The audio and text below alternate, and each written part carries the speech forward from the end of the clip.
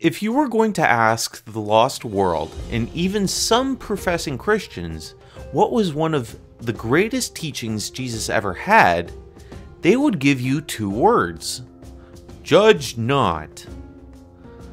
To the shock of these people, however, these are the first two words in an entire passage demonstrating how to judge as prescribed by God in the flesh himself, Jesus Christ. Let's hear what he said.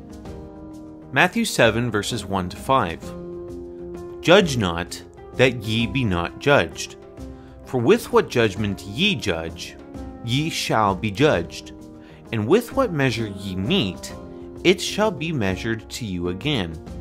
And why beholdest thou the mote that is in thy brother's eye, but considerest not the beam that is in thine own eye?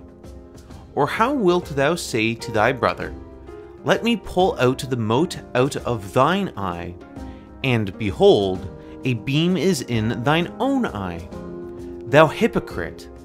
First cast out the beam out of thine own eye, and then shalt thou see clearly to cast out the mote out of thy brother's eye.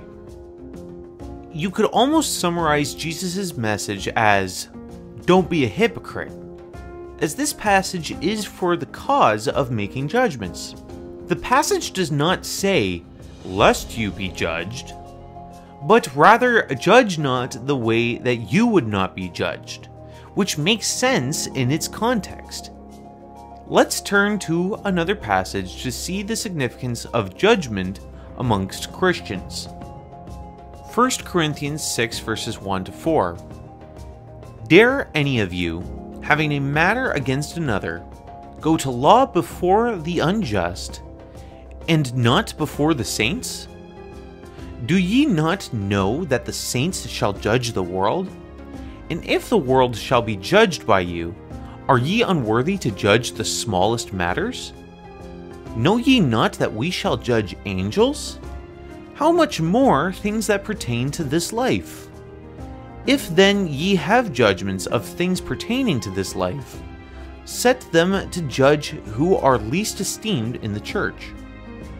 In the context of the last passage, when we judge a brother, we do so not being a hypocrite, but with the imputed righteousness of Christ can we tell a fellow believer where they are wrong.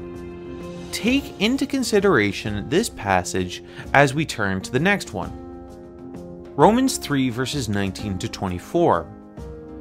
Now we know that what things soever the law saith, it saith to them who are under the law, that every mouth may be stopped, and all the world may become guilty before God.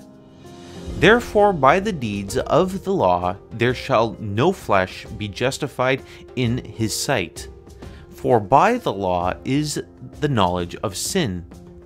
But now the righteousness of God without the law is manifested, being witnessed by the law and the prophets, even the righteousness of God which is by faith of Jesus Christ unto all and upon all them that believe.